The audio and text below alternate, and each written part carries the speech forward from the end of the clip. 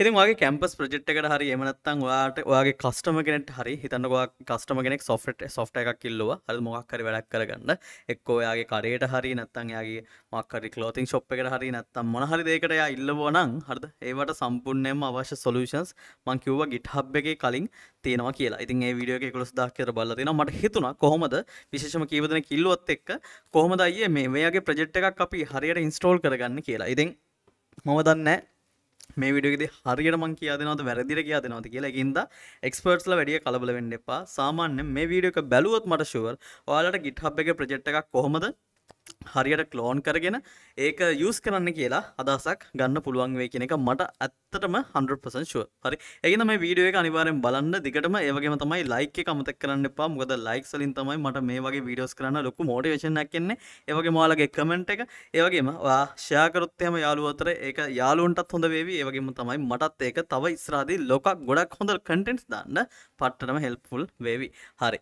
එහෙනම් අපි යමු ස්ක්‍රීන් එකට යමු කියන්න බෑනේ මොකද මම ස්ක්‍රීන් එකේ කොහොමද ඉන්නේ කොහොම වුණත් මම මුලින්ම ෆෝල්ඩර් එකක් හදනවා ළමයි ප්‍රොජෙක්ට් කියලා මෙන්න මෙතන මම ෆෝල්ඩර් එකක් හදනවා හරි මම ෆෝල්ඩර් එකක් හැදුවා ප්‍රොජෙක්ට් කියලා ෆෝල්ඩර් එකක් හැදුවට පස්සේ මම ඒක ඩබල් ක්ලික් කරලා ඕපන් කරගන්නවා හරි ඒ වගේම තමයි මගේ තැන්ට මේකේ හිඩන් ටික හරි අයින් කරන්නම් එතකොට මානන්තව පේන්නේ නැහනේ හරි ඕකේ දැන් මේ ප්‍රොජෙක්ට්ස් ෆෝල්ඩර් එක හැදුවට ප්‍රොජෙක්ට් ෆෝල්ඩර් එක හැදුවට පස්සේ හරි මේකට ඉතින් අපිට පුළුවන් ඕන තරම් ප්‍රොජෙක්ට්ස් දාන්න කියලා කින්ද මන්ද කියලා කිව්වොත් මම වැරදි. හැබැයි මේකෙන් මේන් කරන්නේ මම මේ ප්‍රොජෙක්ට් එක GitHub එකෙන් තියෙන ප්‍රොජෙක්ට් ඩවුන්ලෝඩ් කරගන්න තමයි මම මේ ප්‍රොජෙක්ට් ෆෝල්ඩර් එක පාවිච්චි කරේ. ඉතින් මම ඩෙස්ක්ටොප් එකේ හැදුවට ඔයා ඩෙස්ක්ටොප් එකේ හදන්න අවශ්‍යතාවයක් නැහැ. ඉතින් ඔයා ෆයිල් මැනේජ් කරන විදිය ෆෝල්ඩර් මැනේජ් කරන විදියට ඔයා අනිවාර්යෙන් ඒ දේ කරගන්න. දැන්ට මම මේ ඔයාලට පුරුදු කරන්න තමයි ප්‍රොජෙක්ට් කියලා ෆෝල්ඩර් එකක් ඩෙස්ක්ටොප් එකේ හැදුවේ. ඊට පස්සේ Google කෙනෙක්ට ගිහිල්ලා හරිද ඒකේ GitHub එකට යන්න github.com කියලා ටයිප් කළා GitHub එකට ඔයාලට යන්න පුළුවන්. GitHub එකට ගියාට පස්සේ හරි මෙන්න මෙතන ඔයාලට සර්ච් කරන්න පුළුවන් ඔයා කැමති ඕනෑම ප්‍රොජෙක්ට් එකක් ඊට කලින් මතක තියාගන්න අපි GitHub එකේ මේන් ඩෑෂ්බෝඩ් එකේ තමයි දැන් මං ඉන්නේ ලොග් වෙලා ඉන්න ඉඳලා ඉතින් ඔයා ලොග් වෙලා නැත්තම් ඔයාලට දකුණු පැත්තේ ලොගින් බටන් එක ක්ලික් කරලා ලොග් වෙන්න වෙනවා කියන එක මතක තියාගන්න. මම මෙතන සර්ච් කරනවා මොකක් හරි ප්‍රොජෙක්ට් එකක් උදාහරණයක් විදිහට අපි සර්ච් කරමු. මම සර්ච් කරනවා fast API ද නෑ Laravel project එකක් අපි මේ search කරමු Laravel project හරි Laravel project මෙන්න මේකේ අනිවාර්යෙන් බලන්න ඔයා search කරද්දි search all of GitHub කියලා තියෙනවද කියලා ඈ දකුණු පැත්තේ අන්න එක click කරලා ඔයා search කරාට පස්සේ ඔයාලට සම්පූර්ණයෙන්ම project list එකක් බලා ගන්න පුළුවන් වෙයි පළවෙනි එක Laravel boilerplate එකක් ඔයාලට බලා ගන්න පුළුවන් ඊට පස්සේ forum project based on Laravel කියලා එකක් තියෙනවා හරි ඉතින් Laravel open source project එකක් තියෙනවා list of categorized open source projects with ඒ කියන්නේ මම හිතන්නේ මේකේ list set එකක් තියෙන්නේ හරි ඒ කියන්නේ මොනවාද projects කියලා බලා ගන්න පුළුවන් අපිට මේක true ඊට පස්සේ Laravel from scratch blog project එකක් තියෙනවා nice ඊට පස්සේ Laravel create කියලා වෙනම මොකක් හරි උන්ගේ public archive එකක් කියලා තියෙන public archive කියලා කියන එක හංගලා තියෙන්නේ හරි හැබැයි පේනවා Laravel Google Drive demo එකක් තියෙනවා. හරි. ඒ කියන්නේ Google Drive එකේ storage එකක් විතර use කරන්න පුළුවන් එකක් වෙන්න ඇති. මම මේ වෙන්න ඇති කිව්වම වැඩි හිතන්න යන්න එපා. මොකද වෙන්න ඇති කියන්නේ හේතුව මම දන්නේ නැහනේ. ඒක උගහදපු ප්‍රොජෙක්ට් එකක් නේ. හරි. ඒ කියන්නේ ඔයා දන්නෙත් නැහැ. ඉතින් කිසිම කෙනෙක් හරිද මම මේ කියන වචනයක් පාවිච්චි කරලා හරිද අනිත් පැත්තට ගන්න හදන්න එපා. මොකද තේරුමක් වෙන්නේ නැහැ. හේතුව මම කෙලින්ම කියලා පටන් ගන්නෑ. මම මේ දේවල් එකක්වත් උගන්වන්න ඕගලන්ට එක්ස්පර්ට් කෙනෙක්ගේ level එකකින් නෙමෙයි. හැබැයි ඕනම කෙනෙක්ට තේරෙන විදියට කියලා. හරි. ඒකින්ද ඒ තේරෙන දේ ඒ විදියට දාගන්න. කොහොම වුණත් element in Laravel starter මේක view to කොහොම හරි view කියන library එකත් එක්ක තමයි සම්බන්ධ වෙලා තියෙන්නේ. හරි. ඊට පස්සේ Laravel helpers කියලා එකක් තියෙනවා. sample php Laravel කියලා තියෙනවා. අපිට තව මේ වගේ projects lot එකක් උදාහරණයක් විදිහට අපි උඩට ගිහලා බලුවොත් 48500 වගේ results ප්‍රමාණයක් ඇවිල්ලා තියෙනවා Laravel project කියලා ගහුවට පස්සේ ඉතින් හිතන්න ඔයාලට මේ ඔක්කොම search කරන්න ගියොත් ලොකු වෙලාවක් යාවි. හැබැයි මම කියන්නේ time එකක් තියෙනවා නම් හරි ගෙදරට ඇවිල්ලා ඔයාලට free time එකක් තියෙනවා නම් අවා ඉගෙනගෙන හරි නැත්නම් job එක කරලා හරි චුට්ටක් try කරලා බලන්න. මොකද අනිවාර්යෙන් ඒක ගොඩක් හොඳ දෙයක්. අයිත මේ Traverse Media කියන එක මම ඒ කාලේ ගොඩක්ම programming ඉගෙන ගන්න පටන් ගත්ත සුපිරිම YouTube channel එකක් කිව්වොත් නිවැරදි පට්ට channel එකක් ගිහිල්ලා බලන්න. Traverse Media ඒකේ ඌ සම්පූර්ණම code source අරව මේවා එහෙම දාලා තියෙනවා. මට මතකයි ඒ කාලේ මමත් use කරා. ඉතින් මම මොකද මම ප්‍රෝග්‍රෑමින් පැත්ත කියලා මම වෙනම ප්‍රොජෙක්ට්ස් හදන්න හැටු ගන්නන්නේ නැහැ. හැබැයි සම්පූර්ණ එක එක ටෙක්නොලොජිස් වෙන වෙනම අරගෙන ඔයගොල්ලන්ට කියා දෙනවා කොහොමද වැඩේ කරන්න කියලා. ඉතින් මේ වීඩියෝ එක ඉවර වෙලා ඒකට යන්න. හරි. ඕකේ. කොහොම හරි මෙන්න මේ වගේ ප්‍රොජෙක්ට්ස් ලොට් එකක් ඔයාලට බලා ගන්න පුළුවන්. හරි. දැන් මෙහෙම එලියෙන් බැලුවා කියලා අපිට සෙට් වෙන්නේ නැහැ. දැන් මේ ඉන්වෙන්ටරි මැනේජ්මන්ට් එකකුත් තියෙනවා. හරි. ඉන්වෙන්ටරි මැනේජ්මන්ට් එක හදලා තියෙන්නේ admin LTE කියන මෙන්න මේ අදාළ තීම් එක පාවිච්චි කරලා කියලා අපිට නිකන් එළියෙන් බලන්න පුළුවන්. හරි. මම දැන් මේකේ පළවෙනි එකට යනවා. ගියාට පස්සේ මෙන්න මේක මේ Laravel කියන එක මම use කරලා නැහැ ළමයි. Laravel කියන එකක් තියෙනවා. but අපිට පුළුවන් ඕන නම් මෙන්න මෙතනින් best match එක වෙනුවට more stars කියන එක දාගන්න. එතකොට අපිට මෙතෙන්දී වැඩියෙන්ම stars දාපු ඒ අදාළ projects ටික මේ විදිහට පෙන්නනවා. හරි. පළවෙනි එක boilerplate project එකක් තියෙනවා. මම නිකන් open කරන්නම් right click කරලා open new window. ඒකේදී ඔයාලට බලා ගන්න පුළුවන්. මම පොඩක් පොඩි කරන්නම්. මෙන්න මේ විදිහ දෙයක් මේකේ ඩිමෝ එකක් පෙන්වනවා ළමයි. control එකයි ඔබාගෙන අපි ඩිමෝ එක උඩ click කරමු. එතකොට ඔයාලට මේ විදිහට ඩිමෝ එකට යන්න පුළුවන්. ඩිමෝ එකේ ඔයාලට තියෙනවා login එකක් click කරන්න පුළුවන්. click කරලා පස්සේ ඔයාලට මෙන්න මේ විදිහට username password දාන්න කියලා කියනවා. අපි username එක දාමු. password එක දාමු. login එක click කරමු. මං හිතන්නේ එතකොට ඔයාලට dashboard access එකක් හම්බ වෙනවා. nice. හරි. ඉතින් the application is currently in read only mode. All requests other than get are disabled. ඒ කියන්නේ ඔයාට get request වලට අමතරව අනිත් ඔක්කොම ටික all request other than get are disabled. ඒ කියන්නේ get එකට හැරෙන්න අනිත් ඔක්කොම ඒ කියන්නේ අපි හිතන්නකො මොනවා හරි දැන් post කරනවා නම් ඒ post කරන එක delete කරන එක එන්නේ ඒ වගේ දේවල් ඔක්කොම අයින් වෙලා. ඒ කියන්නේ මේ disable වෙලා තියෙන්නේ. This is a global announcements that will show on both front end and back end. See announcement seeder for more usage example. ඒ කියන්නේ Laravel වල තියෙනවා මේ seeders කියලා තියෙනවා. එන්න කොහොම හරි මෙන්න මේකට examples කියලා බලන්නලු. access කියන එකට ගියාට පස්සේ user management කියන එකට යන්න පුළුවන්. ඒකේදී අපිට සම්පූර්ණයෙන්ම users ලා හදන්න කරන්න පුළුවන් ඇති. create user ගියොත් එහෙම අපිට දැක්කද ඔය විදිහට users ලා හදන්න පුළුවන්. role management එක වෙනම එකක්, user management එක වෙනම එකක්. roles කියලා කියන්නේ ළමයි ඔය administrator role එක, ඊට පස්සේ තව moderator role එක උදාහරණයක් විදිහට සමහර උන්ට පුළුවන් post delete කරන්න, සමහර උන්ට පුළුවන් post සමහරට post delete කරන්න දෙන්න බෑ. හරි. සමහර උන්ට පුළුවන් මොන හරි transaction එකක් ඒ කියන්නේ හිතන්නකෝ දැන් ඔයා user කෙනෙක් නම් ඔයා transaction එක කරන්න පුළුවන්. හැබැයි ඔයා transaction එක delete කරන්න බෑ. හරි. ඒ විදිහට අර ඒ වගේ එක එක roles හදලා තියෙන්න පුළුවන්. හරි. log එකක් තියෙනවා. log එකේ පෙන්වන්නේ සම්පූර්ණම dashboard එකේ නම් මොනවාද errors අරවා මේවා කින්ද මන්ද තියෙනවා. කොහොම හරි මෙතන log වල logs වලට ගියොත් එහෙම මේ log එක සාම log එකක් කියලා කියන්නේ හිතන්නකෝ දැන් අපි access logs කියලා කියනවා. ඒ කියන්නේ අපිට කවුරු හරි system එකට log වුණොත් ඒ system එකේ log එක බලන්න පුළුවන්. හරි. ඒ වගේ එක එක logs වර්ග තියෙනවා. කොහොම හරි මෙතන තියෙන්නේ Laravel 2000 දවසින් දවස log එකක් තියෙනවා මට පේන විදිහට. කොහොම හරි මේකේ log එකක් වැදිලා නැහැ. හරි. anyways මේ boilerplate project එක පාවිච්චි කරලා ඔයාලට පුළුවන් මෙතනින් එහාට continue කරන්න. ඒ කියන්නේ මොන හරි project එකක් හදන්න වගේ දෙයක් කරන්න. හරි මේක පට්ට. උදාහරණයක් විදිහට කවුරු හරි මේ වාගෙන් ඉල්ලුවොත් එම system එකක් ඒ system එකට ඔයාලට මෙතනින් සිංහල වැඩේ කරලා දෙන්න පුළුවන්. ඒතකොට roles හදන්න මේකේ ඔක්කොම ටික තියෙනවා. හරිද? ඒතකොට roles වලට ඔයාලට assign කරන්න පුළුවන් ඇති. මම ඇති කියලා කියන්න හේතුව මොකද මේ system එකේ මම දන්නේ නෑ ළමයි. මම create role කියලා බැලුවොත් එහෙම මට role එකක් හදන්න පුළුවන්. උදාහරණයක් විදිහට user type administrator type එක මට දෙන්න පුළුවන් මෙතන moderator කියලා. හරි. ඊට පස්සේ මෙතනින් මට permissions ටික තෝරන්න පුළුවන්. එයාට users ලා deactivate කරන්න පුළුවන්ද නැත්නම් view කරන්න විතරයිද පුළුවන් නැත්නම් ඔක්කොම ටික දෙනවද? එයාට password change කරන්න පුළුවන්ද? ඒ වගේ මට user roles ටික මෙතන select කරන්න පුළුවන් විදිහට තියෙන project එකක් මේක. හරි. ඉතින් මම ඒක පොඩ්ඩක් කොහොමම පැත්තකින් තියලා හරි මෙතන තව දේවල් තියෙනවා ගිහලා try කරලා බලන්න. but පැත්තකින් තියලා මම යනවා වෙන project එකකට. අපි බලමු අර මේ forum project එකක් තිබ්බේ. මොකද අපිට පොඩ්ඩක් අවසානයේදී මොන හරි දෙයක් එන project එකක් මේ තියෙන Laravel කියලා කියන්නේ. මම ඒක open කරනවා forum project based on Laravel. හරි. ඒක පල්ලෙහාට ගියාට පස්සේ ඒකේ මුකුත්ම නැහැ සරලව ගත්තොත් අපිට මේ අර ඒ කියන්නේ demo එකක් වගේ නැහැ. හැබැයි මේ demo එකක් නැතුණත් ළමයි Laravel project එකක අපිට බලන්න පුළුවන් මේ මෙන්න මේකේ app එක ඇතුලේ HTTP එක ඇතුලේ controllers වලට ගියාට පස්සේ මේකේ controllers මොනවද තියෙන්නේ කියලා අපිට බලන්න පුළුවන්. උදාහරණයක් විදිහට topics control එකක් තියෙනවා. මම දැන් Chinese කවුරු හරි ලියප එකක්ද කොහෙද? topics control එක ඇතුලට ගියාට පස්සේ අපිට ඒ කියන්නේ අනිවාර්යෙන් මේකේ topics maintain වෙනවා කියලා අපිට ඔලුවට දාගන්න පුළුවන්. ප්‍රශ්න තියෙන්නේ මේ project එක implement කරා වගේ නෙමෙයි. ඔයාලට Chinese වෙනම ඉගෙන ගන්න වෙනවා වගේ scene එකක් තියෙනවා. මොකද comment ඔක්කොම කරලා තියෙන්නේ Chinese වලින්. හරි. English වලින් කරලා තියෙනවද? නෑනේ සමහර ඒවා Chinese විතරයි. ඉතින් මෙහෙමයි ඒක ගැටලුවක් නැහැ. මොකද අපිට ඕනේ project එක. ඉතින් ඔයාලට මූලික අදහසක් මේ Laravel වල මූලික අදහසක් තියෙනවා නම් ඒ කියන්නේ එතනින් යන ගින්නක් නැහැ කියන එක. හරි. but කොහොම වුණත් අපි implement කරන project එක හරි එකක් වෙන්න ඕන හින්දා මම ඒක දැන්ට skip කරන්නම්. අපි බලමු වෙන එකක් තියෙනවා. හරි. මම කෙලිම Laravel project නැතුව මෙතන Laravel student management මේ වීඩියෝ එක පොඩක් දිග වෙයි හිතන්න යන්න එපා. මොකද මොන ප්‍රශ්න එයිද කියලා මම දන්නේ නැහැ. ටෙක්නිකල් ප්‍රශ්න ආවට පස්සේ ඒවා ඔයාලට මෙහෙම කරද්දි විසඳන්න පුළුවන් වුණාට මේ ටයිම් එක මොකද එක එක්කෙනාගේ ටයිම් එක. ඒ කියන්නේ දැන් ඉන්න මූඩ් එක ටයිම් ඒ කියන්නේ අපි කියන්නේ මූඩ් එක අරව මේව හැමදාම එක එක ප්‍රශ්න විසඳද්දී අපිට හේතු වෙනවා. මතක තියාගන්න ඕගොල්ලෝ සමහරවිට කියනවා අපෝ මේක මහ ලොකු දෙයක් නෙමෙයි. බට් ඒ මහ ලොකු දෙයක් නෙමෙයි වුණත් මතක තියාගන්න චූටි මොකක් හරි ඉන්සිඩන්ට් එකකදී වෙච්ච දෙයක් හින්දා ඒක මහ ලොකු දෙයක් වෙන්න පුළුවන්. හරිද? අපිට සමහර විනාඩි 5න් විසඳන්න පුළුවන් ප්‍රශ්න පැය 10ක් විතර යනවා සමහරවිට විසඳන්න. හැබැයි එක සෙමිකොලන් එක ඉෂුව එකක් තියෙන. හරි. ඒ වගේ ප්‍රශ්න එවි. ඉස්සත් වැඩි හිතන්න යන්න එපා. එහෙම තමයි හැටි. කොහොම හරි ස්කූල් මැනේජ්මන්ට් සිස්ටම් එකක් තියෙනවා මම ඒක ඕපන් කරගත්තා. ආයේ Laravel education management application එකක් තියෙනවා. student management system කියලා තව එකක් SMS කියලා තියෙනවා. මම ඒ තුන ඕපන් කරගෙන බලනවා මට මොකද්ද implement කරන්න පුළුවන්. මේක multi tenant school management system which can be used for multiple schools at a time. There are 3 users: super admin, school admin, student. Moreover, Laravel backpack is used to build admin panel.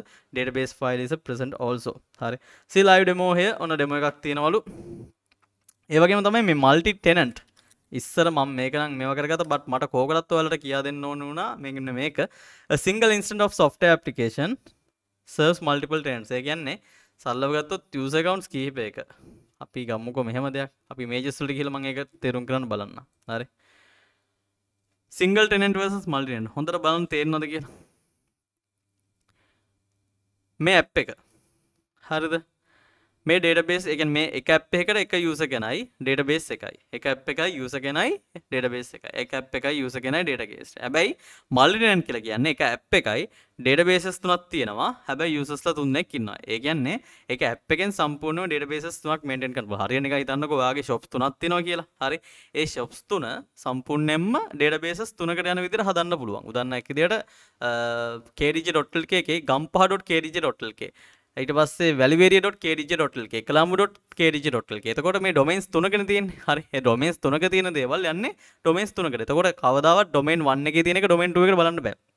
දැන් අපි මම කිව්ව දේ පොඩ්ඩක් වැරදි. මොකද branch එකක් වගේ දෙයක් ඕකට use කරන්නේ නැහැ. හිතන්නකෝ මෙහෙම දෙයක්.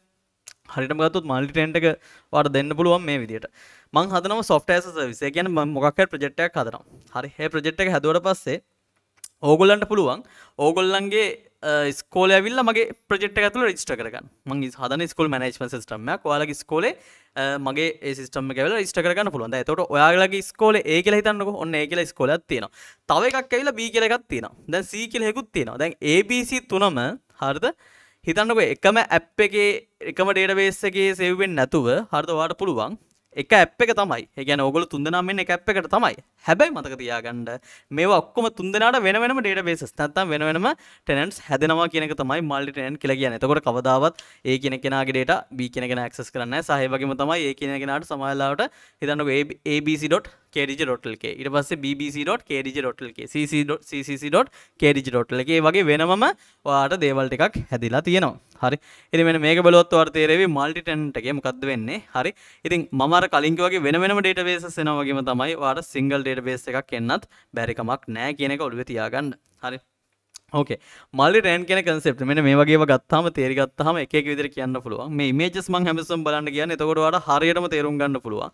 මේ instant replication data segregation හරි එතකොට separate dbs තියෙන්න පුළුවන් single db separate schemas හරි එතකොට මොනවාද මේ schemas කියන්නේ මොනවාද මේ කින්දමන්ද db එකක් කියලා කියන්නේ මොකක්ද කියන එක ඒක බේසික් එකක් හැබැයි සාමාන්‍ය database එකක් කියලා කියන්නේ අපිට data store කරන්න පුළුවන් තැනක් එතකොට data store කරන තැන මේ විදිහට වෙන වෙනම තියෙන්න පුළුවන් හැබැයි මේ විදිහට එක database එකක් තිබිලා schemas කීප එකට ඔයාට save කරන්නත් පුළුවන් කියන එක මෙන්න මෙතෙන්දි තහ වෙනවා දැක්කද කතාව හරි ඕකේ ඊට පස්සේ මෙන්න මේක ගත්තොත් එහෙම මෙන්න මේ විදියට single tenant separate application separate databases හරි හැබැයි multi tenant same application separate databases හරි එතකොට මෙතනදී මෙයා කියන්නේ separate databases යනවා කියලා හරි අපි බලමු තව විදියකින් multi tenant single tenant මෙතනදී එකයිනේ මෙතනදිත් එක මේ විදියට තුනකට වෙන් වෙලා කියලා පේනවා but ඔය කියන එකකින්වත් ඔයාලට සම්පූර්ණව එකපාර බලලා ඩිසිෂන් එකක් ගන්න හදන්න එපා මේ මොකද single tenant හරි මේක multi tenant මේක හරි හැබැයි ඔය කිව්වා කියලා ඔක තේරෙන්නවද නැහැ අපි තව එකක් බලමු single tenant මම මේ කියන්නේ එක්ස්පර්ට්ස් ලා නෙමෙයි ප්ලීස් අනිත් කට්ටිය තේරුම් ගන්න උත්සාහ කරන්න මොකද හැමතිස්සම මම උත්සාහ කරන මේ channel එකෙන් ඔය කිසිම දෙයක් නොදන්න කෙනෙක්ට හරි කමන්නේ ඒදී තේරුම් කරගන්න උත්සාහ කරන එක ඕකේ single tenant එකයි ඒ කියන්නේ එකාට හැම ඒ කියන්නේ එකාට වාහන ගන්න තියෙනවා. හරිද? එකාට වාහන ගන්න තියෙනවා. හැබැයි මල්ටි ටෙනන්ට් ගත්තාම ඔක්කොම ටිකට හම්බෙන්නේ එක වාහනයයි. හැබැයි ඒකේ කොහමද BD දැක්කද? අර ඒ පාට ටික කොහමද ඩේටාබේසස් වලට වෙනම ගිහිලා තියෙනවා. හැබැයි මම සිංගල් ටෙනන්ට් කියලා මින් කරන ගොඩක් කලාවට ඒක ඇප් එකයි ඒක ඩේටාබේස් එකයි අර කිව්වා වගේ මල්ටිපල් ස්කීමාස් කතන්දරේ. මොකද මම ඔය කතන්දරයක් කරන්න ගිහිල්ලා මට ඕක වුණා. මොකද මටත් අර මං අන්තිමට කිව්වා ප්‍රොජෙක්ට් එක වගේ තමයි කියන්නේ. ස්කෝල 3ක් තියෙනවා. ස්කෝල 3ට ඇවිල්ලා SaaS එකේ රෙජිස්ටර් වෙන්න පුළුවන්. හරි. එකම ඇප් එක පාවිච්චි කරනවා. එකම ඩේටාබේස් එක යූස් වෙන්නත් පුළුවන්. එක අර එයාගොල්ලන්ගේ data වෙන වෙනම සේව් වෙලා තියෙනවා. ඉතින් මේ වගේ කතාවක් තමයි. හරි. කම්පැනි A තියෙනවා, කම්පැනි B තියෙනවා, කම්පැනි C තියෙනවා. කම්පැනි A එක ඇතුලේ user A, user B, user 2, A3 කියලා තුන්නෙක් ඉන්නවා. හරි. එතකොට ඒ කියන්නේ දැන් හිතන්නකෝ මගේ කම්පැනියේ වැඩ කරන මිනිස්සුන්ට එක හැදෙන්නේ මගේ ටෙනන්ට් එක ඇතුලේ. හරි. එතකොට මල්ටි ටෙනන්ට් එක ඇතුලේ. එතකොට අනිත් කම්පැනි යූසර්ස් ලා දෙන්නේ ඒ ටෙනන්ට් එක ඇතුලේ. ඊළඟ කම්පැනි යූසර්ස් ලා දෙන්නේ ඒ ටෙනන්ට් එක ඇතුලේ. අන්න ඒ වගේ අර වෙන වෙනම තියෙන්න එපා. හැබැයි කොහෙන් ගියත් අන්තිමට මේන් ඇප් එකට ඔක්කොම ටික බලා ගන්න පුළුවන් වෙන්නත් ඕනේනේ. හරි. අන්න ඒකට ඉන්න තමයි කියන්නේ සමහරවිට separate databases එන්න පුළුවන්. සමහරවිට separate schemas එන්න පුළුවන් කියන එක. හරි. මේ තියෙන තව එකක්. මේ තියෙන කතාව single tenant separate application separate databases multi tenant option 1 එක තමයි shared application separate databases multi tenant option 2 එක තමයි shared application shared databases දැක්කද එතකොට මෙන්න මේ දෙකම ඔයාලට multi tenant කෙනෙක් ගන්න පුළුවන් හැබැයි මෙතෙන්දී ඔයගොල්ලන්ට මේකේ රවුන්ඩ් කරලා තියෙන්නේ මොකක් හරි හේතුවක් මත ඒකම සමහරට ඩිෆයින් කරන්න හින්දා වෙන්න පුළුවන් උදාහරණයක් විදිහට මෙන්න මේවල ක්ලික් කරලා අපිට පුළුවන් විසිට් එකට ගිහිල්ලා මොකද්ද මේ කින්දමන්ද කියලා හොයලා බලන්න විශේෂයෙන් මේ ආටිකල් එක කියවලා බලන්න කොහොමද කින්දමන්ද කියලා මේ තියෙන මේ ආටිකල් එකේ තියෙන how to calculate cost in multi tenant architecture. I'm sure I'm not the first hitting this problem, but I haven't found any useful question or answer on Stack Overflow. I started working in a company that proposes a SaaS solution which uses app service and Azure SQL database. This architecture is multi-tenant at app level, single tenant at database level. හරි. ඉතින් ඔන්න ඕක හොඳට ඔළුවේ දාගන්න ඕන දෙයක් තමයි. හරි. A bit like this single tenant මෙන්න මේක අර කියලා තියෙනවා. කොහොම හරි මේ Azure එකත් එක්ක multi tenant application එකක් කතාව මේ සමහර දේවල් පට්ට ඇඩ්වාන්ස් කිව්වට මෙහෙමයි. ඔයා හරියට ඉගෙන ගත්තට පස්සේ ඇඩ්වාන්ස් නැහැ. හරියට කියලා මීන් කරන්නේ කාගෙන්වත් නෙමෙයි. මේවා තනියෙන් කියලා ඉගෙන ගන්න ඕනේ. ඔයා ගුරුවරගෙන් ඉගෙන ගත්තට පස්සේ එතනින් හම්බෙන knowledge එකයි ඔයා self studies කරලා පස්සේ හම්බෙන එකයි. දැන් මම මේ කී යන දේවල් වලින් ඔයාලට හම්බෙන knowledge එක. හරිද? හිතන්නකෝ මම මොන හරි වැදයක් කිව්වා කියලා. ඒ වැරදි දේ වුණත් ඊට පස්සේ ඔයාලට හරියට හම්බුනාට පස්සේ ඒ වදින knowledge එක මේක පිස්සුවක්. හරි. ඕකේ. මෙන්න මේ වගේ Stack Overflow වගේ තියෙන ආටිකල්ස් කියවන්න මොකද ඔයාට නෙමෙයි මට නෙමෙයි ඕනම කෙනෙක්ට හරිද ගොඩක් මිනිස්සු කියන්නේ නැති වෙන්න පුළුවන් හැබැයි ඕනම කෙනෙක්ට අනිවාර්යෙන් ආටිකල්ස් කියවීම අරවා මේවා හැමදේම පට්ට වැදගත් අනිත් එක තව වැඩ විශේෂ මම පටන් ගත්ත නැහැ වෙන දෙයකින් හැබැයි මේක ගොඩක් වැදගත් හින්දා කියන්නම් මීඩියම් එකට ගිහිල්ලා ඕනනම් මේකේ සර්ච් කරන්න මල්ටි ටෙනන්ට් දැන් මීඩියම් එකේ මම මේ සබ්ස්ක්‍රිප්ෂන් පැකේජ් එක අරන් තියෙන්නේ $4යි කොහෙද worth ඇත්තනම medium එකේ multi tenant කියලා ගහලා බලන්න එතකොට how I mastered multi tenancy my journey to secure multi tenant SaaS API හරි සමහර ඒවා members only හරි ඒකයි මම member එක අරන් තියෙන්නේ ඊට පස්සේ deploying a secure multi tenant AWS infrastructure with Terraform and AWS code commit හරි multi tenant application with EF core මොකද්ද මේ EF core කියලා කියන්නේ මම දන්නෙත් නැහැ හරි එතකොට අපි ගිහිල්ලා බලන්න ඕනේ ඕක තමයි අපි ඉගෙන ගන්නවා කියන්නේ හරි entity framework core කියන එක හරි entity framework එක මම අහලා තිනවා මම use කරලා නැහැ ලොකුවට මේ Microsoft එකේ මේ එකක් වෙන්න ඕනේ මේ කොහොම හරි මෙන්න මේ වගේ එක විදිහේ ආටිකල්ස් වලින් තමයි අපි knowledge එක ගන්න ළමයි ඒක ඔයාට නෙමෙයි කාටත් පොදු දෙයක් හරි ඉතින් research and development කරන මිනිස්සුන්ටත් ඒක පොදුයි හරි ඒ වගේම තමයි විශේෂයෙන්ම සාමාන්‍යයෙන් ඉන්ඩස්ට්‍රි එකට එන්ට වෙනගෙන මේවා යූස් කරන්න නැතුව ඔයා හිතනන් ඉන්නවා නම් ඔයාගේ knowledge එකෙන් හැම මගුලක්ම කරන්න පුළුවන් කියලා. ඒ කියන්නේ උඹ තරම් මෝඩයෙක් නැති පැති මේ ලෝකේ කොහෙවත්. ඒක තමයි ඇත්ත තිත්ත. හරි. මම ඔයාට මෝඩයා කිව්වේ නෑ. මම ඔන්න කිව්වේ ඔයා මෝඩ නෑ බට් එහෙම වෙන්න එපා. ඔයා ඒක try කරන්න පොඩ්ඩක් එතනින් එහාට හිතන්න කියන එක. හරි. ඕකේ. මේ තියෙන multi tenant and multi account scenario. multi tenant multi account scenario. multi account කියන්නේ මොකද්ද? multi tenant කියන්නේ මොකද්ද? ඒ scenarios දෙක මොනවද කියලා තේරුම් ගන්න මෙන්න මේ ආටිකල් එක ගොඩක් වැදගත්. මමත් මේවා කියවන්න ඕන බන් මේවා කියවල නැහැ. බට් ඔයගොල්ලෝ දන්නවනේ Microsoft Teams එක පාවිච්චි කරද්දි උන්ගේ එක විදියට දේවල් ඇවිල්ලා තියෙනවා. ඉතින් ඒවා කොහොමද ඇවිල්ලා තියෙන්නේ? case studies නැත්නම් use cases මොනවද කියලා පොඩ්ඩක් බලන්න ඕනේ. මෙන්න multi tenant application ගැන වෙනමම කවුරු හරි ආටිකල් එකක් ලියලා තියෙනවා. ඒකෙදිත් බලා ගන්න පුළුවන් මේ විදියට මේ ඒක පොඩ ඒ කියන්නේ ඇඩ්වාන්ස් ඔයාලට පෙන්නලා තියෙනවා users ලා මෙන්න මෙහෙම tenant A user B user P and C user දැක්කද මේ B එකේ C එකේ දෙකේම users ලා මේ කතාව දෙනවා ඔය අනාතල් එක. එයා C එකේ user tenant C admin tenant C SaaS provider හරි ඒ SaaS provider නේ core application එකේ. එතකොට middleware එකක් තියෙනවා hardware එකක් තියෙනවා. hardware middleware core application. හරි core main application එක මේ තියෙන tenants ටික. main application එක උඩ tenants ටික. හරි. හරියට නිකන් එක ඉඩමක් තියෙනවා. ඉඩමේ අයිතිකාරයා තමයි එකෙක් ඉන්නවා. ඉඩමේ අයිතිකාරයෙක් ඉන්නවා. එයා ඉඩමේ අයිතිකාරයා දීලා තියෙනවා tenants ටිකක් ගාගන්න කියලා හිතන්නකෝ. හරි. ඒ tenants ටික ගැහුවට පස්සේ උන් එතන ඒ tent එක ඇතුළේ රජ කරනවා. එච්චරයි. හරි. ඒ වගේ scene එකක් තමයි මෙතන තියෙන්නේ. anyways ඒක මං අමතරව පොඩ්ඩක් මට හිතුණා මොකද මේ මටත් ඒ කියන්නේ ළඟදී මං ඔය ෆලෝ කරේ නැහැ බට් මං ඒ කාලේ ඔය KD එක හදද්දි මට ඕන වුණා මේ සම්පූර්ණ මල්ටි ටෙනන්සි ගැන පොඩ්ඩක් ස්ටඩි කරන්න.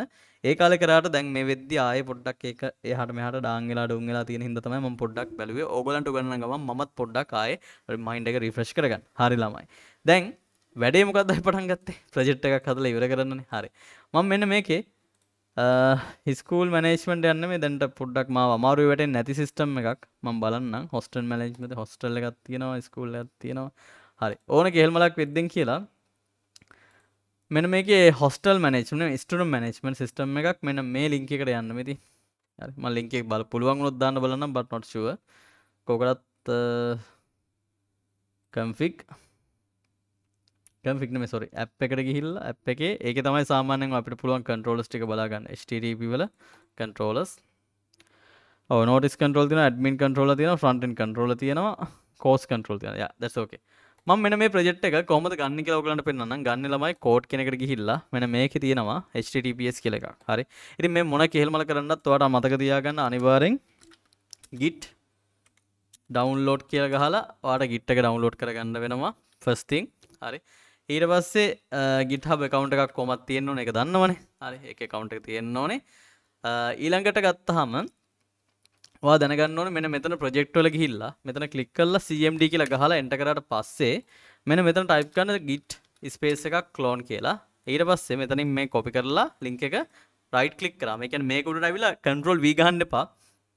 command prompt එකට right click කරාට පස්සේ enter button එක ඔබන්න ළමයි enter button එක ඔබට පස්සේ ඔය විදියට clone වෙනවා. හරි. ක්ලෝන් වුණාට පස්සේ දැන් මේ ක්ලෝන් වෙන්න කලින් දැන් මගේ මේක ක්ලෝන් වෙන්නේ ආතල් එකේ මම ඔක්කොම ටික සෙටප් කරලා තියෙන හින්දා සමහරට ඔයාලට ඊමේල් එක මෙන්න මේක කියලා error එකක් එන්න පුළුවන්. සමහරට not recognized කියලා එන්න පුළුවන්. හරි. ඉතින් ඒව ආවොත් ළමයි මොකද්ද කරන්න ඕනේ? YouTube එකට ගිහිල්ලා search කරන්න. ඒ error එකම search කරන්න. ඒක තමයි අපි ඉගෙන ගන්නවා කියන්නේ. ගොඩක් කට්ටියට මම පිළිගන්න දෙයක් මේ වීඩියෝ එක ගොඩක් කට්ටිය බාගෙට බලන්නේ. අනිත් මේ වීඩියෝ එකේ එක පොණහරි ප්‍රශ්නයක් ආපු ගමන් උඹලා ඔක්කොම අතාරිනවා මේ වීඩියෝ එක. මොකද ඒක අල්ලන් ඉඳීම අර අපි කියන්නේ ඒ අර අල්ලන් ඉඳීමේ හැකියාව නැහැ. හරි ඒක ඔයා software engineering degree එකක් කරත් ඔයාට ඒක වෙනවා. හරි ඒක තමයි ඇත්ත තිත්ත. ඉතින් ඒකෙන් හින්දා ඔළුවට දාගන්න මොන හරි error එකක් මේ වීඩියෝ එක තුල ආවනම් ඒ ආපු error එක සම්පූර්ණයෙන්ම ගිහිල්ලා Google එකේ ගහලා බලන්න. මොකද ඔයා නෙමේ first time මේ error එක ආපු එක. හරි. ඉතින් මම නෙමේ error එක first time ආපු එක. ඒක හින්දා අනිවාර්යෙන් ගිහිල්ලා බලන්න ඕනේ. මොකද අපිටත් ඔය errors ඇවිල්ලා අපි search කරලා ඒ environment එක හදාගත්ත හින්දා තමයි මම මේ වීඩියෝ එක මේ විදිහට කරන්නේ. ඒ හැරෙනකොට මේක කරන්න බෑනේ ළමයි. හරි. ඕකේ.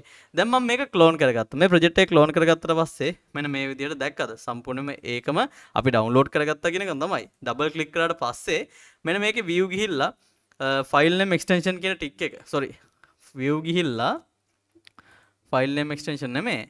view ගිහිල්ලා hidden items කියන ටික් එක දැම්මට පස්සේ ඔයාලට බලා ගන්න පුළුවන්.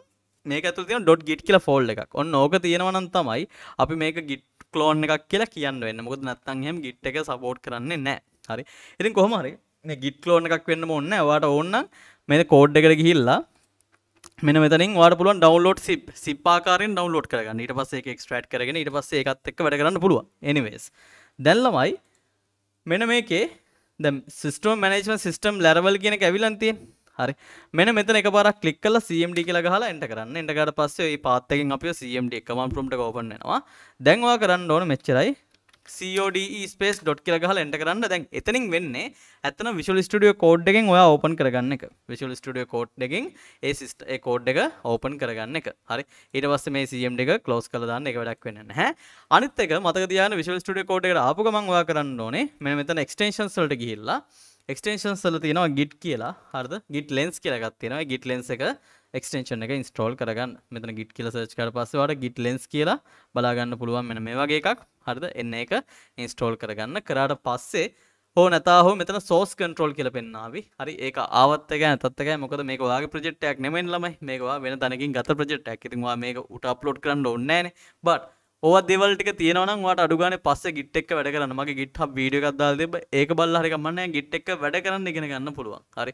ඕකේ. මට හැමදාම එක වීඩියෝ එකකින් කරන්න බෑ. බට් මම පුළුවන් දේවල් හැමදාම ඔයගලන්ට දැන් කරලා පෙන්නන්න. ළමයි මෙන්න මෙතනින් මේ විදිහට Visual Studio Code එක. දැන් ඔයාගේ නැත්තම් මොකද කරන්නේ? නෑ කියලා අතරින්න එපා.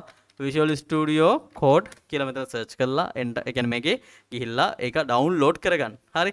ඕකේ. download කරගත්තට පස්සේ install කරගත්තට පස්සේ මේක open කරගත්තට පස්සේ project එක දැන් තියෙන්නේ මෙන්න මේකේ මේ 33 click කරලා නැත්නම් උඩ terminal කියලා ඇති.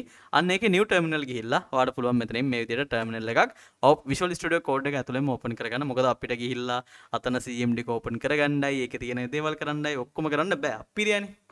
හරි. දැන් ඔයාට පළවෙනි එක තමයි ඔයා Laravel ගැන දන්නේ නැත්නම් Laravel කියලා search කරලා. හරිද? දැන් ඔයා download කරේ හිතන්නකො project එක දන්නෙත් නැහැ මොකක්ද කියලා. but Laravel ගැන ඉගෙන ගන්න ඕනේ. අන්න එහෙනම් search කරන්න Laravel කියලා. search කරලා පස්සේ මේකේ get started කියලා ඇති. නැත්නම් documentation කියලා ඇති. අන්න ඒක click කරන්න. documentation click කරලා පස්සේ මෙන්න මේ වගේ full documentation එකක් බලා ගන්න පුළුවන්. පළවෙනි project එක හදන්න කොහොමද කියනවන්ද හැම දෙයක් එක්කම. but මම ඒවා හැමදේම කියන්නේ නැහැ. මම මේ project එක මගේ knowledge එකක් තියෙනවා නම් ඒ knowledge එකත් අතුව මම කරගන්නයි යන්නේ. හරි.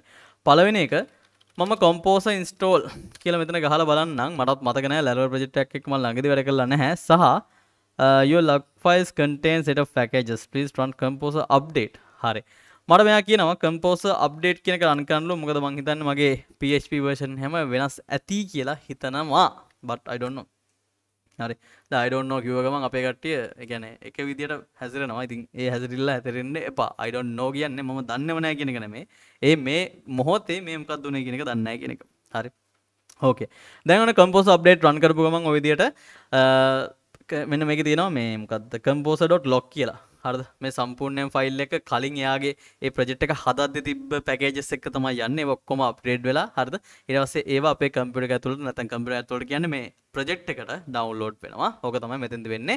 මේ vendors කියලා ෆෝල්ඩර් එකක් තියෙනවා. vendors ෆෝල්ඩර් එකේ සම්පූර්ණයෙන්ම ওই විදිහට ආපු ටික තමයි වෙන්නේ. ඉතින් මොකද කලින් vendors කියලා ෆෝල්ඩර් එකක් ඔයාලට මතක ඇති. මම හිතන්නේ බලන්න ගිහිලා තිබ්බේ නැහැ. තියෙන්නේ නැති වෙන්න ඕනේ. එතකොට ඒ vendors ෆෝල්ඩර් එක හැදිලා ඒ vendors ෆෝල්ඩර් එක ඇතුළට සියලුම දේවල් libraries ටික අපේ ඩවුන්ලෝඩ් වෙනවා. ඉතින් මේකම process එකම not modules කියලා not.js එක වැඩ කරද්දී ඩවුන්ලෝඩ් වෙනවා. ඔයාලා බැලුවේ නැත්නම් කසාර සම්බන්ධ කසාර ඒ කියන්නේ වෙබ්සයිට් එකක් විනාඩි web application desktop application ඔක්කොම විනාඩි 5න් 10න් හදමු කියලා මම පොඩි වීඩියෝ එකක් කරා. ඒකේ ඔයාලන්ට not modules සම්බන්ධව බලා ගන්න පුළුවන් ගින්දර වගේ. හරි. ඉතින් කොහොම හරි ඔන්න project එක දැන් composer update එක ගෙවුවට පස්සේ රන් වෙනවා. දැක්කම මම අර composer install ගෙවුවා වැඩ කරේ නැහැ. ඊට පස්සේ මම පොඩ්ඩක් නිකන් search කියන්නේ search කරන්නේ උඩින් නම් පල්ලෙහාට යද්දි composer update කියලා වචනයක් දැක්ක නිකන් update එක ගෙවුවා. then ඔන්න ඔය විදියට වැඩ ගන්න පටන් ගන්නවා. හරි. එකම දේ මයින්ඩ් සෙට් එක හදාගන්න. ඒ කියන්නේ ගොඩක් වෙලාවට ඔයාලට ඉගෙන ගද්දි ඒ කියන්නේ මේ දේවල් වල ප්‍රශ්න තියෙන්නේ මේ ප්‍රෝග්‍රෑමින් අමාරු කියන එක නෙමෙයි. අර අපි ඔක්කොගම බේසික් ඉගෙන ගන්න වෙනවනේ. බේසික් එක නෙමෙයි අපේ අර ඒ කියන්නේ ඉතින් හරි මේක වැටින් හරි මේක රන් කරව ගන්නවා. අන්න ඔය මයින්ඩ් සෙට් එක හදාගත්තට පස්සේ හරිද? ඔයාලා හරි ලේසි. ඊට පස්සේ ඔයාලට AI පාවිච්චි කරනවාද මොනවා හරි කේල් මලක් පාවිච්චි කරලා වැඩේ කරගනීවි. හරි ඒක තමයි මේ මයින්ඩ් සෙට් එක හදාගන්නවා කියන්නේ. නැතුව දැන් මම ඇත්තටම software ඒ කියන්නේ කට්ටිය අහන software engineer කෙනෙක්ද කියලා. ඔව් මගේ ඩිග්‍රී එක තියෙනවා. ඊට පස්සේ තව මම MBAත් කරා ඔක්කොම කරා. හරිද? ඉතින් කතන්දරේ තියෙන්නේ ඒ සර්ටිෆිකේට් එකද අරවද මේවද කියන දේවල් ඒව පැත්තකින් තියන්න. හරිද? හැමතිස්සෙම මේ ඔලුවට දාගන්න එපා. මොකද ඒ ගත්ත සර්ටිෆිකේට් එක යම් කිසි තැනකදී මට ඒක පාවිච්චි කරන්න. හරි. හැබැයි ඔයාගේ ඔළුවේ තියෙන්න ඕනේ සර්ටිෆිකේට් එකට වඩා මේක වැඩේ කරන්නේ කොහොමද? හරි. මේ වැඩේ කරන්නේ කොහොමද කියලා ඔලුවට දාගන්න. මොකද අනිත් එක තමයි අපි හැමෝගෙම එක එක වෙනස් මත තියෙන්නේ. ඒ කියන්නේ ඔලුව හැදිලා තියෙන එක එක විදියට. මම මේක ඉන්ස්ටෝල් වෙනකන් කියන්නේ. හරි. ඒ කියන්නේ තව එක්කෙනෙක් කම්මැලිකම ගොඩක් කම්මැලි. දැන් මම වගේ කෙනෙක් ගත්තොත් ගොඩක් කම්මැලි. හැබැයි මම හොයනවා ලේසිම පාත් එක මොකද්ද කියලා. එතකොට මගේ පාත් එක තුල මම බලන්නේ වැඩේ ඉටියෙන් හරි මැටින් හරි කරලා ඉවර කරන්න. හරි. තව කෙනෙක් ඉන්නවා එයා හાર્ඩස්ම වේගෙන් තමයි එයා ගේම ගහන්නේ. හැබැයි එයාගෙත් වැඩේ quality, පට්ට quality. හැබැයි from scratch එක දැනගෙන. ඉතින් ඔයා කවුද වෙන්නේ කියලා ඔයාට decide කරන්න වෙනවා. එහෙම නැතුව වෙන කෙනෙක් කියන හින්දා මේ විදියට යන්න කිව්වා කියලා හරියන්නේ නැහැ. So you have to decide. හරි. දැන් ළමයි වැඩේ ඉවරයි. packages ටික ඔක්කොම install වෙලා ඉවරයි කියලා මට මේ වගේ ආවා. ඊට පස්සේ මම මොකද්ද කරන්නේ? මොන දැන් මට මතක නැහැ කොහොමද මේ Laravel project එක run කරන්න කියලා. හරි. මේ PHP artisan කතාව තමයි. හරි. මෙන්න මේකේ මේ පළවෙනි දේ තමයි මට database එකක් setup කරගන්න ඕන. ඒකට ඔයා exam download කරගෙන තිබ්බනම් හොඳයි. දැන් මගේ exam එක තියෙන හින්දා මම exam control panel එක open කරගන්නවා. හරි. ඉතින් exam control panel එක open කරගෙන මම ඒකේ MySQL එක start කරගෙන මම local host කියලා ගහලා මොකක්ද MySQL D එකනේ service එක enable කරන්නලු. as a localhost කියලා ගහලා php localhost කියලා ගහලා /php myadmin. හරි. මම php ත් එක්ක වැඩ කරන ගොඩක් කාලයකට පස්සේ ඇයි මම හිතන්නේ apache එකත් install මේ start කරන්න ඕනේ. හරි. මේකත් start කරමු. කරාට පස්සේ ඔන්න බලන්න දැන් php myadmin එකට මාව අරන් යාවි. අරන් යනකම් ඔහොම තියලා හරිද? මතක තියාගන්න මේ exam එකේම install කරාට පස්සේ වැඩි දැන exam download කරලා ගහන්න. install කරාට පස්සේ මේ දෙකම කොළ පාට වෙලා තියෙන්න ඕනේ. ඒ වලින් තමයි අපිට ports ටික manage කරලා ඔක්කොම ලස්සනට හදලා දෙන්නේ. හරි.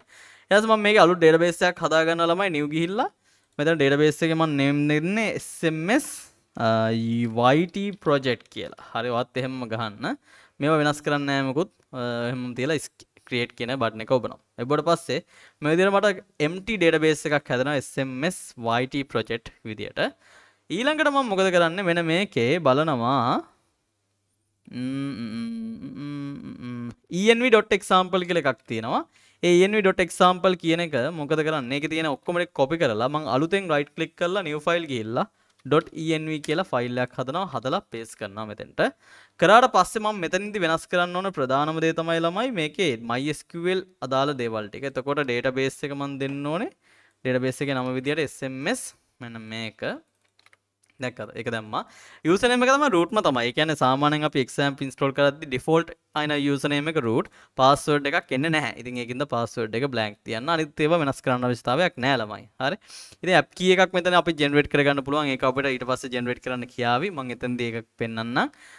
අනිත් ඒවා මුකුත් ඔයාලා වෙනස් කරන්න ඕනේ නැහැ. AWS ඔය storage එකම පාවිච්චි කරනවා නම් අපි ඒවට කියනවා මොනවද මේ S3 buckets කියලා. S3 bucket එකම use කරනවා නම් ඒවා use කරන්න පුළුවන්. ගැටලුවක් නැහැ. හරි. දැන් අහන්නකෝ. මෙන්න මෙතන අපි type කරනවද php space artisan serve කියලා.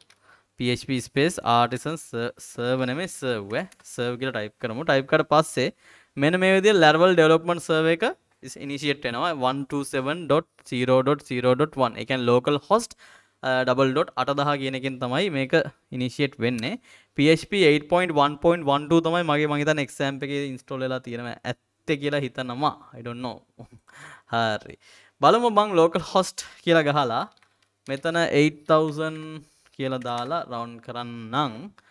යා run වෙනවා but අන්න මං කිව්වේ your app key is missing කියලා එනවා. ඉතින් මට මෙතනදී අලුත් version එකේදී generate app key කියලා එනවා. නැත්නම් ඔයා php artisan key generate කියලා අර command line එකේ ගහන්න ඕනේ. ඉතින් මම මෙතන generate app key කියලා දුන්නාට පස්සේ බලන්න මෙන්න මෙතන env එකේ ඔයාගේ app key එකක් දැක්කද? මේ විදියට initiate වෙලා තියෙන්න ඕනේ. හරි. එතකොට ඒ generate app key button එකේ බොයි හින්දා ඊට පස්සේ අපිට පුළුවන් මේක refresh එකක් දාලා බලන්න කොහොමද කියලා. අනේ එතනදී base table of view not found කියලා එනවා. මේ ප්‍රශ්නෙන්න හේතුව අපි database එක migrate කරේ නැහැ. ඉතින් එතෙන්දිත් table was not found කියන එකට හින්දා අපි run migration කියන එක දෙන්න පුළුවන්. එතකොට migration එකක් එනවා. ඔන්න again refresh කරා. හරි. refresh කරලා පස්සේ Eureka දැක්කද අපිට ආවා Sinhala stream management system එකක්. ඉතින් මෙතනදී ඔයාලට පුළුවන් කිව්වට ඉතින් බලමු මේකේ මොනවද කරන්න තියෙන්නේ කියලා. ඉතින් ওই database මොකද්ද හදපු එකම තමයි දන්නේ system එක මේක මොන වගේ එකක්ද කියලා. but අපි බලමු මේක දැන් මේ තියෙන මම හිතන්නේ මට පේන විදිහට නිකන් ඉස්සලා තියෙන වෙබ්සයිට් එක. හරි. එතකොට මෙතන අනිවාර්යෙන් මට හිතනවා path එකක් ඇති admin හරි මොකක් හරි කියලා නෑ admin කියලා නෑ. එතකොට අපි කොහොමද ඒවා බලන්නේ? routes වලට ගිහිල්ලා web කියන එකට ගියාට පස්සේ අපිට මෙතන බලා ගන්න පුළුවන් මොනවද තියෙන routes කියලා. මේ තියෙන login route එකක් තියෙන. හරි. එතකොට /login කියන එකට ගියාට පස්සේ ඔය තියෙන්නේ ඉතින් ගැම්මටම. හරි. එතකොට දැන් මේ database එක අපි refresh කරොත් එහෙම ඒකේ බලා ගන්න පුළුවන් usersලා කවුද ඉන්නේ. හරිද කියන දමන්ද ඔක්කොම ටික මෙතෙන්ට setup වෙලා තියෙන්නේ. එතකොට user කෙනෙක් කවුරුත් නැහැ. ඒ කියන්නේ අපිට වෙනවා මෙන්න මේම දෙයක් කරන්න. මම මොකද කරන්නේ? මෙන්න මෙතන new terminal එකක් ගන්නවා. අරගෙන මෙතෙන් type කරනවා php artisan migrate නෙමෙයි ඇත්තටම අපි ගෙමු migrate නෙමෙයි seed php artisan seed මට මතක නැහැ කෝඩ් එක. එතකොට අපි මෙතන ගහමු Google එකේ php artisan seed කියන්නේ ළමයි මේ database එකේ data. ඒ කියන්නේ අපි කියන්නේ data තියෙනවා නම් data නැහැ ඇත්තටම. හැබැයි ඔයාලට seed කරන්න පුළුවන්. seed කරනවා කියන්නේ නිකන් dummy data seed කරනවා වගේ. අන්න ඒක තමයි මේ මෙන්න මේක use කරන්නේ. පාවිච්චි කරනකොට db double.seed දැක්කද? මේ user table එකක් එතකොට මේ seed කරනවා. seed කරනවා කියන්නේ dummy data ටිකක් එන්ටර් කරනවා කියන එක. එතකොට ඔයාලට මෙතන බලා ගන්න පුළුවන් මේක රිෆ්‍රෙෂ් කරලා පස්සේ users table එකට ගිහලා usersලා එක්කෙනෙක් මෙතන හැදෙලා තියෙනවා. හරි. ඒ හැදලා තියෙන user එක නම තමයි අබ්දුල් මබූට් කෙනා. හරි. එතකොට මෙන්න මෙතන password එකක් තියෙනවා. password එක තියෙන්නේ hash length එකෙන්. එතකොට අපිට පුළුවන් or MD5 use කරන්න පුළුවන් ඇති but hash password generator කියලා මෙන්න මේ bcrypt hash එක පාවිච්චි කරලා අපි generate කරමු gonna at 123 කියලා password එකක්. හරි. හැබැයි අපි ඒක hash එක generate කරගන්න ඕනේ. මෙන්න මේක generate කරගෙන copy කරලා database එකේ මෙන්න මෙතන double click කරලා මම මෙතනට paste කරනවා. කරාට පස්සේ මෙන්න මෙතන මට පුළුවන් මොකද්ද? ඊමේල් එක මෙන්න මේ ඊමේල් එක ගහමු. ඊමේල් එකත් මම ගොනා කියලා දාගන්නකො. ඊමේල් එකත් gona@gmail.com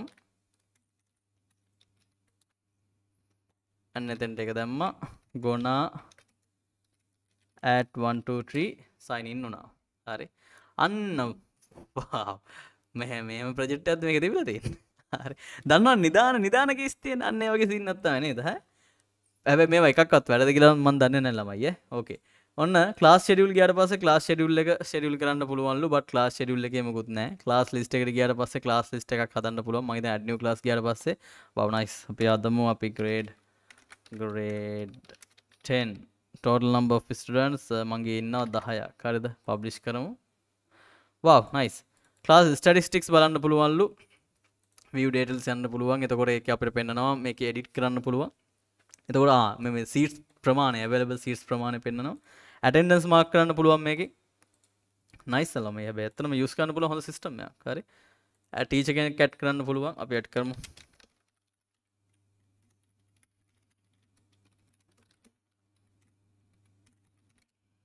මොකද හිතන්නේ කමෙන්ට් එකක් දාන් යන්න හිතෙන්නේ නැද්ද? තාමත් ඈ හිතෙන්නේ නැත්නම් ඉතින් කරන් දෙන්න මොනා කරන්නද? head teacher nice view details කියලා teacher එකේ සම්පූර්ණ මේකත් එක්ක බලා ගන්න පුළුවන්. හරි. student select කරන්න පුළුවන්.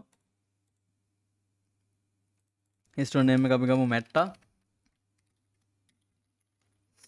date of birth ඔය ළඟදී ඉපදුන එකේ male class එක තුරන්න පුළුවන්. nice සාමාන්‍ය පොඩි class එකකට මේක පට්ටයි. බලමු අපි පට්ටද නැද්ද කියලා ඉතින් බලන්න. admin student දුන්නාට පස්සේ මැට්ටා ඕන assign කරා. අපි statistic බලන්න පුළුවන් total student count එක එකයි. grade 10 class එකේ students ලා විදියට available 10යි කියලා තාම පෙන්වන්නේ but I don't know why එහෙම වෙන්නේ ඇයි? එතකොට මෙතන class list එකේ view details ගියාම තාමත් available seats 10යි total seats 10යි. එතකොට අපි student කෙනෙක්ව add කරා class එකට add කරා but මම හිතන්නේ ඌ enroll කරන්න ඕනේ නැති නේද? අපි course එකට ගිහිල්ලා බලමු. add new course ICT L1 add course view details කොයිද ඒ course එක දාන්නේ students වලට ගිහිල්ලා view details අන්න error එකක් පැන්නා ඇයි error පැන්නේ student details.blade.php එකේ අවුලක් තියෙනවා කියලා කියන්නේ මේ blade.php. එතකොට මේවා බලන්න කොහොමද ළමයි? resources කියන එක ඇතුලේ views කියන එක ඇතුලේ මෙන්න මේකේ තියෙනවා අම්මටුඩු මේක ලොකු ප්‍රොජෙක්ට් එකක් මේ තියෙන්නේ. front end එකේ නෑ. views වල admin වල student වල student.blade student list student detail බලන්න යදින කේස් එක detail dot එකේ ඒකේ මොකද්ද පෙන්වන්නේ 51 වෙනි error එක 51 වෙනි line එක 51 වෙනි line එකේ error එකක් තියෙනවා කියලා කියන්නේ. අපි මෙතන මේක අයින් කරලා F5 වල බලමු. එතකොට කියනවා 52 ත් අවුලක් තියෙනවා කියලා. බෑනේ කරන්න ඉතින්. ඇයි ඒ? මට වෙන්දෙන කොහෙන් හරි එක්ක data set වෙලා නැතුව හරි මොකක් හරි කේස් එකක් තියෙනවා. හරි අපි back එකක් ගිහිල්ලා ඊට පස්සේ ආයෙමකෝ තාම student statistics තියෙනවා grade 10 එකේ ළමෙක් නැහැ කියලා පෙන්නන්නේ ඇයි class list view details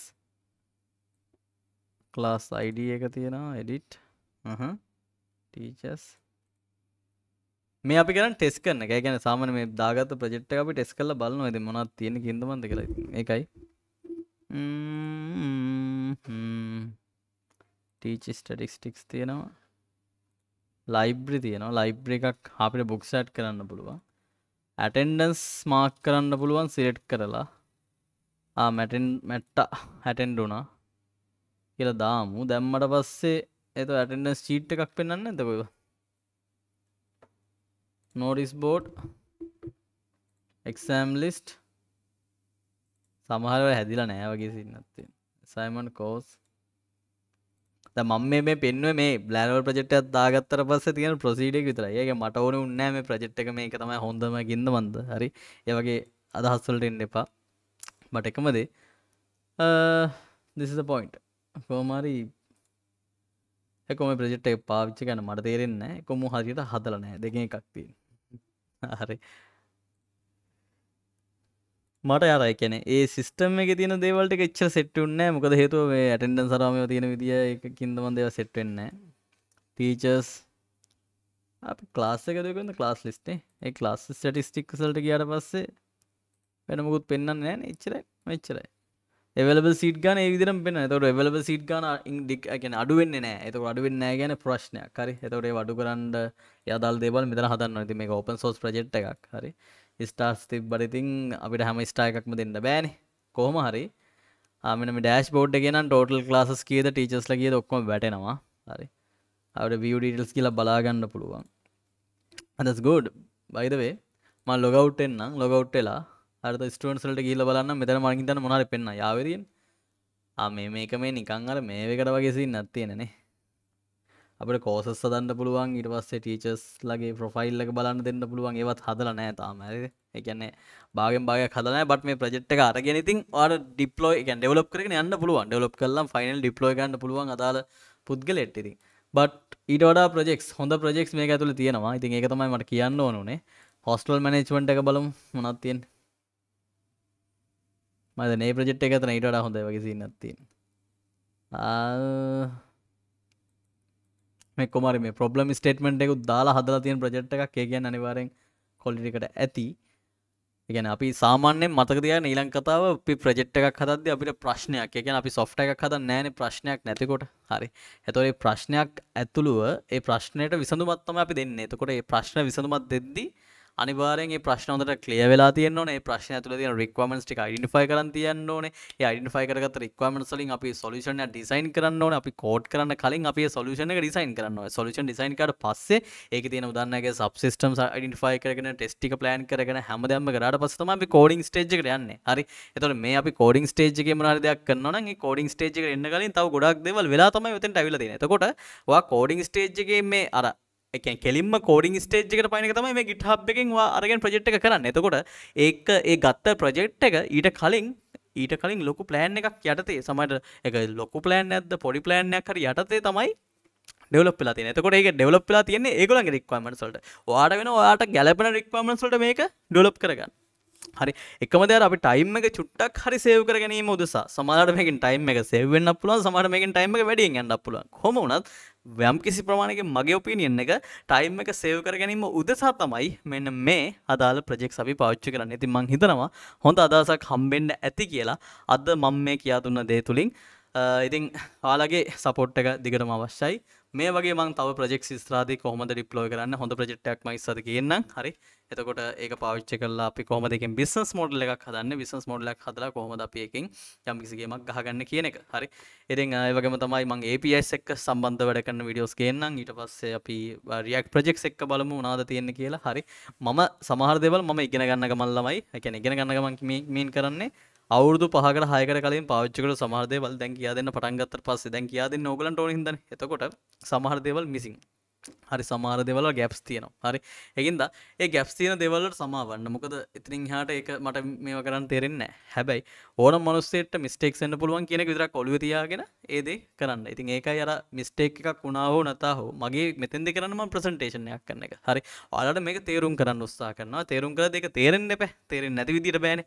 අන්න ඒ ප්‍රොසීඩර් එක තුල මම ඔයගලන්ට මට කරන්න පුළුවන් උපරිම දේ කරනවා. එහෙනම් ළමයි හැමෝම ගියමක් ගහගනින්න එච්චරයි වෙන්න ඕනේ. හැමෝටම good luck.